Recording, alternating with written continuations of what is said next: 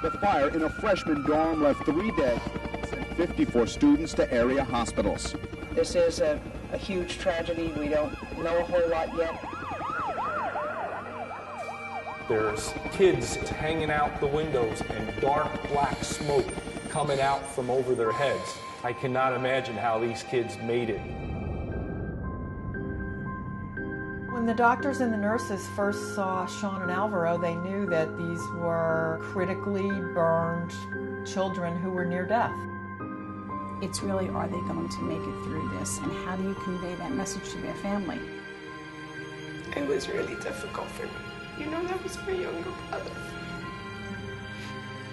His whole face and his whole identity is going to change, but what doesn't change is the inside of them.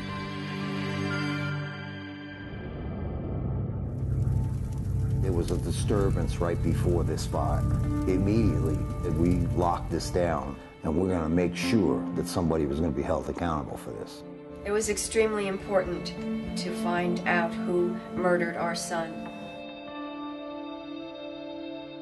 To know that a fire that killed 3, injured 56, was set by someone, and you don't know who it is.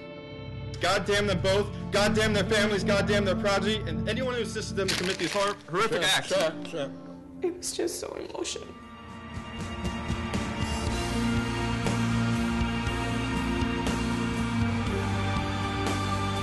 What I admired the most about my brother was that he didn't give up, and he made the best out of the situation.